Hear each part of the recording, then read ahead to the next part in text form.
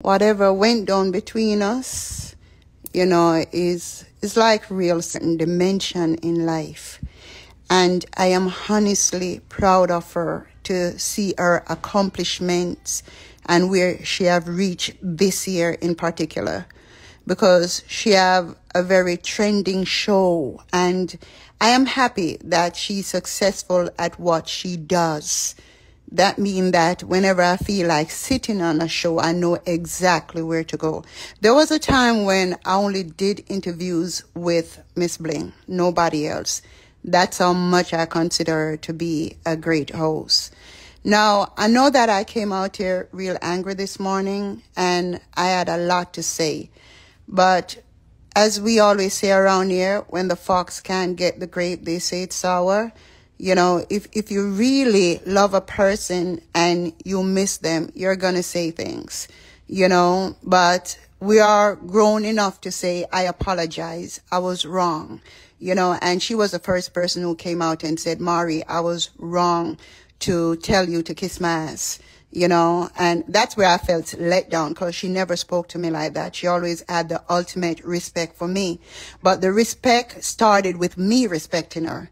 Because when she called me up in Africa and said, Amari, I would like to do an interview with you, the way she conducted the interview went viral and everything. I really love and appreciate her for that. But I think I was rather selfish the past few months. I was just thinking about me. You hurt me. You speak to me a certain way. But not once did I reconsider that this lady made me who I am today, in the sense of she has something to do with my journey. And I'm grateful to people like the Star, the Gleaner, and of course my fans come first. But I'm grateful to the Star, the Gleaner, and all these people who make Amari who she is today. You understand? But if I should say the Star, the Gleaner, and leave out Miss Bling, I would be a damn liar. And let me tell you something. Whatever I said before in the past in regards to her, it is the truth.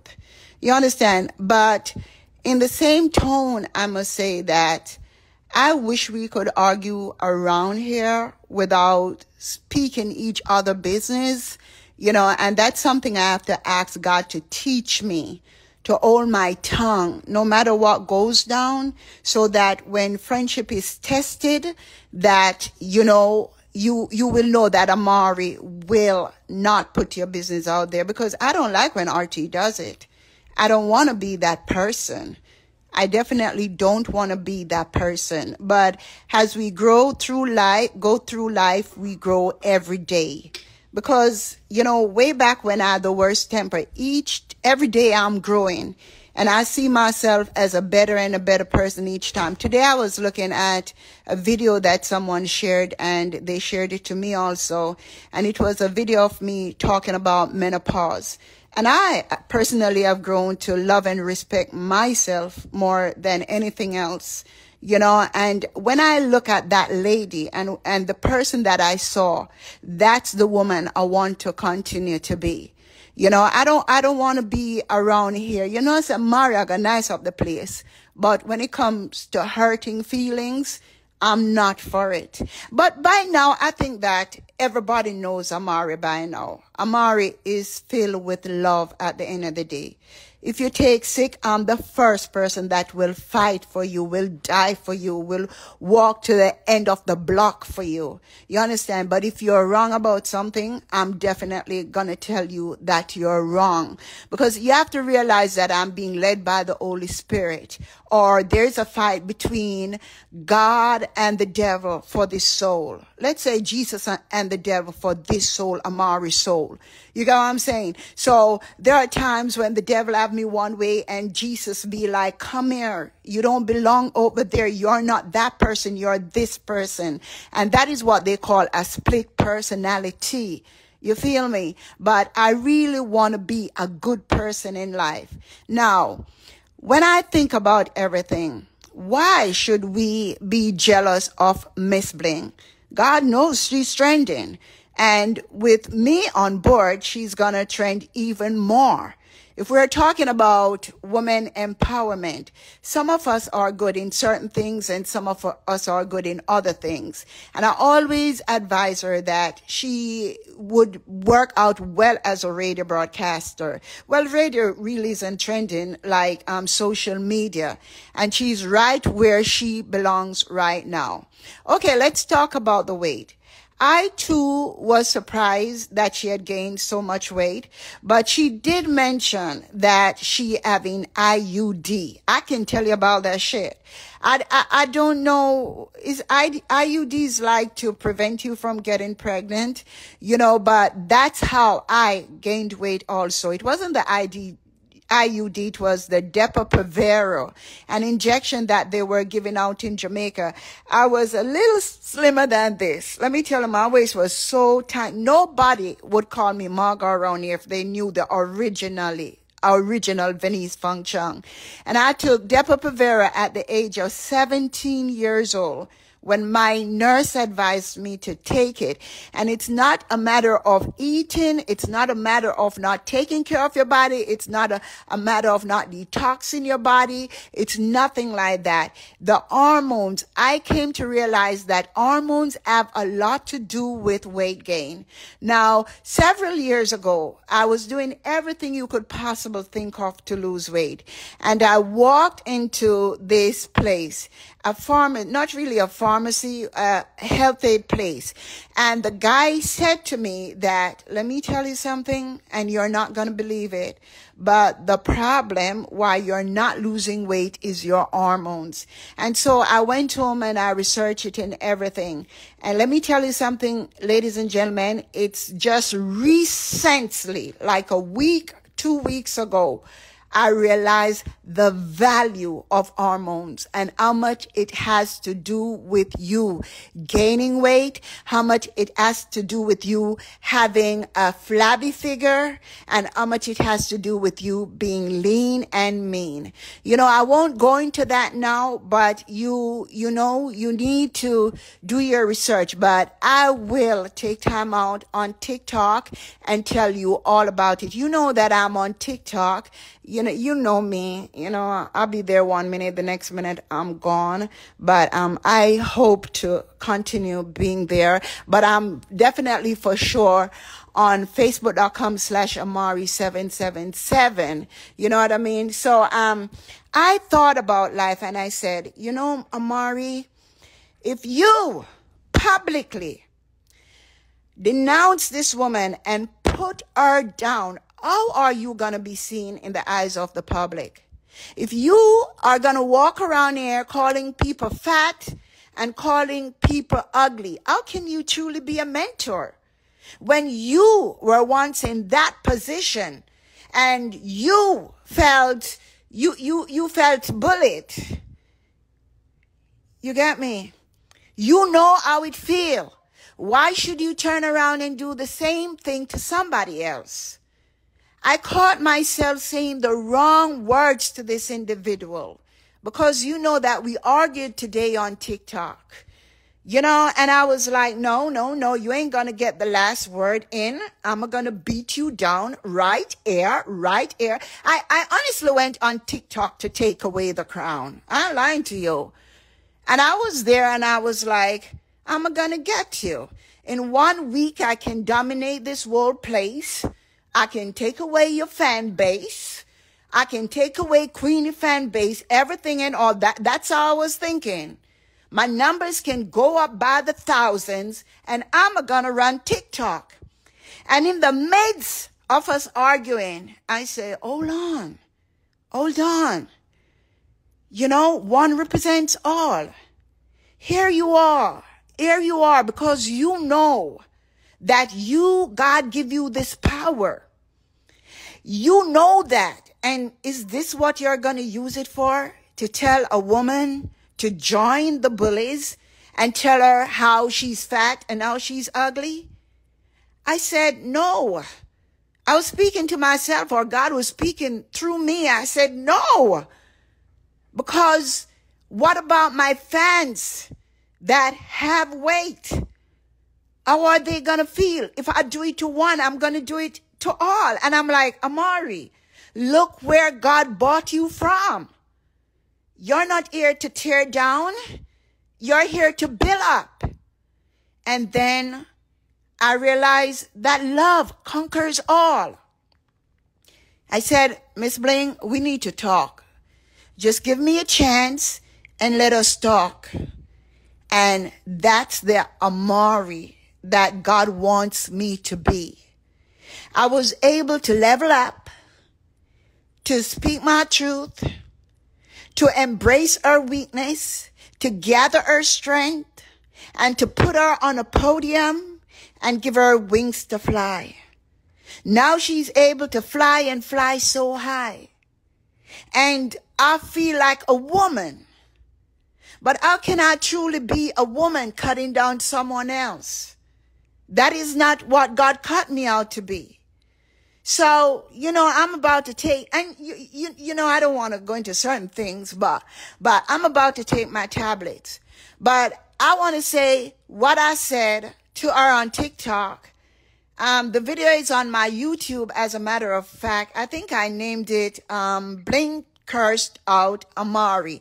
Not Amari Cuss Out Bling. Because I want her to feel like the power is.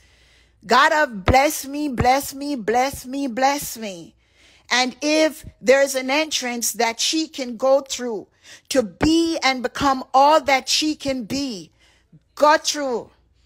You understand? And so I entitled the video, Bling Cuss Out Amari. And yeah, I had to add that she cussed me out about the weight loss secret that I took back from her. And I remember the day when, she asked me for the secret to lose weight. And it's the truth. I started to give her out information in regards to losing the weight. And I remember deleting the information on WhatsApp.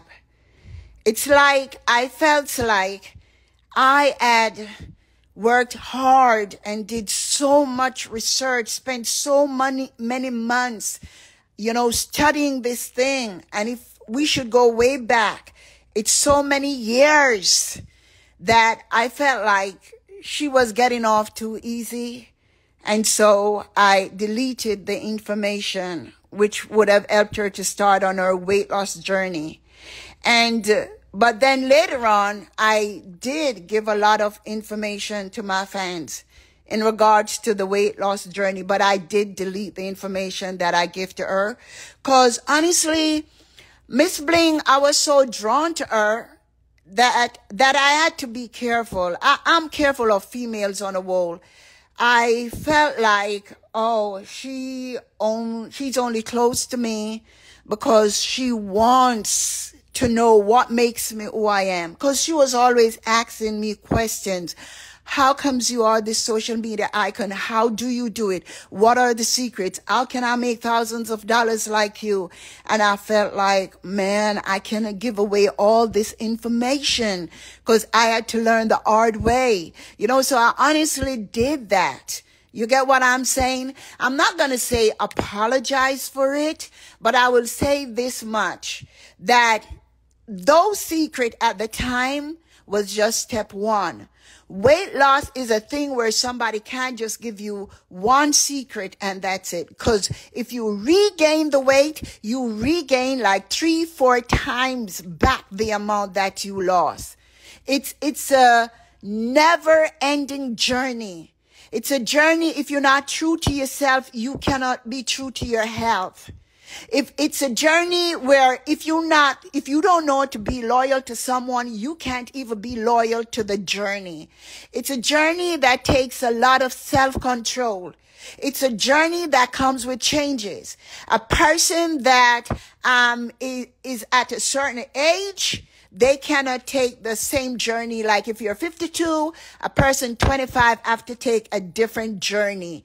And you cannot give a whole entire crowd one solution. Each and every body is different. Everybody has different bodies, different lifestyles, different paths, different goals, and everybody have to be counseled individually. You know that I own Celeb Pro. I won't go into it because I'm not ready to launch it, but the day I'm ready to launch it, I'm telling you, each person has to be counseled individually. I don't know if you realize, but I've been going to school and I've been studying everything in regards to health and fitness and all that. We'll talk more about it because for the launching, I'm making sure that I'm certified in every way. But like I said, you notice what I said. Your age has a lot to do with it because a person who is going through menopause has to do things completely different from a person who has menstruation. For example, a person who has menstruation is bloated at certain times of the month. So if you are helping them on the journey towards weight loss, you have to help them to not feel that bloated certain times of the month before their period and, stuff like that. A person who's sexually active, they may also feel bloated. And there's just so much to it. A person who is stressed out, a person who have a night job, a person who have a day job. Everything is so much different. Like, for example, the best way to lose weight will be like from sunrise to sunfall. Let me tell you, I researched this thing. Sunrise, you wake up, you eat your eggs and everything, get in your protein and everything. I tell you what to do throughout the day. You make sure before sundown, you stop eating. But what about if the person works at night and the person sleep at day? That's why you got to know a person's lifestyle. You got what I'm saying? So there's so much to it, but, I will take that journey with you. Just give me a couple months before I launch Celeb Pro. So I want to say goodnight to the beautiful Miss Bling. And I know that a lot of people are talking about, oh, Amari gonna done you real soon. It's not gonna happen. It's not gonna happen. No, it's not gonna happen. Okay? Don't look for it to happen because I'm not gonna beat a person when they're down at a time when she should be fucking proud of herself. I'm not gonna do it. I'm done. And don't nobody go curse her now and think that I'm with you or think you can come tell me that you did whatever you did, Amari. That's my past. Let's talk about today. You fuck with her, you fuck with me. Leave her alone. I don't know when since people expect people to go to interviews in glitter and gold. You understand? You go to a fucking interview, you wear your jeans. You look at these celebrities. They be going with their jeans and they don't get their hair done. All of them wear caps. Even China have on her cap because guess what? Her wig ain't done, her braid still in her ear and she cover it and go do her interview. You understand? Because basically, you're not there to really look at her. You're there to hear what she has to say. So I see nothing wrong with Miss Bling wearing her jeans and her nice t-shirt with her tits looking all good. Wish I had tits like those. You get what I'm saying? And just being herself. I see nothing wrong with it. It's so surprising that the people around here who love to talk or the people that can't even afford to have more than one outfit like Amari. You understand? It's like they don't have a wardrobe. Just like the people who like to talk about how Amari like to go shopping. When last have you been shopping? Yet you like to criticize Amari. But I've grown to realize that my fans gain power by beating me down and beating other people down. So I just let them have a field day, and I love when they laugh. I love when they have fun, even if they have to criticize me and everything. Let me tell you, I love these fucking Jamaicans. You go anywhere, they will tell you that Jamaicans bring the vibes.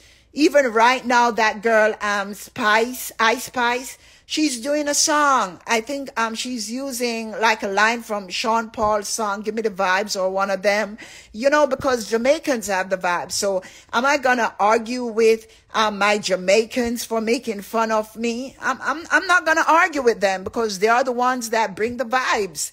You get me? And at the end of the day, they're Ari. They give a lot of love. You know, so I want to say big up to my Jamaicans and to the people who have a Jamaican heritage. And big up to my peeps in UK. I'm falling in love with you more and more, UK. Big up to the people in Virginia and all these small islands, Bahamas, everywhere. Bahamas, you know you are a part of me because I was conceived in Bahamas and my mom went to Jamaica and gave birth to me. So Miss Bling represent all the other women around here who give everything to their kids and not able to do their hair and not able to buy clothes because they want to make sure that their kids have clothes even when they don't have. You understand? But the thing about it, she knows how to put it all together whenever she's ready. You get what I'm saying? And she have her man. She don't have him locked. So it's not like she's out here to impress anyone. You understand? So I want to wish Miss Bling all the best. I mean, nobody could come worse than Amari and Queenie, where I went on the sting and pull off Queenie's wedding dress. And today, you know, I have a special love for Queenie. So what to say Miss Bling when me and her are supposed to be even tighter than Queenie? You get what I'm saying? So like I was saying, I was so busily talking and thinking about all that I did for her that I forgot the times when I cried on her shoulder. I forgot the time when one time she called me and I was crying, and she kept saying, Mona, what is wrong with you? What is wrong with you? And I couldn't even tell her. I was crying because I was going through so much. But she was a shoulder for me to lean on. One thing I can tell you, and I will tell you straight and plain. You see the Star, the Gleaner, people like Lava Sound, people like Vibes Cartel, people like Sicker Rhymes, people like Kamar McGregor. Don't anybody try to come between me and them.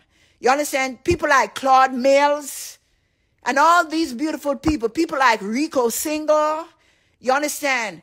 I have to remember the people that have been with me on this journey, including my fans all the way from Facebook, my fans all the way from Yearbook, my fans on Instagram, YouTube, Twitter, Reverb Nation, all over. If I'm going to tell you that I'm going to be ungrateful to anyone, that means I will be just as ungrateful to you as I am to them.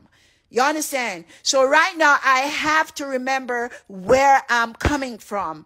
And what I remember most of all is when God said to try to be at peace with everyone. At least try. If they turn you away, fine. But at least try to be at peace with everyone. That don't stop the entertainment around here. But I want to take time out to thank people like RT Boss, who allow me to box him down and kick him down. And him never do a follow-up about that. Because that box and that kick felt so good. I felt empowered. But these men nowadays, some man would have clawed my back, whether on stage or not, but he was gentleman enough. But I love you, RT, for calling me when I met in accident a couple weeks ago. You were there for me, and I truly love and appreciate you. And if these men around here could just be there for the woman like RT have been, the world would be a better place.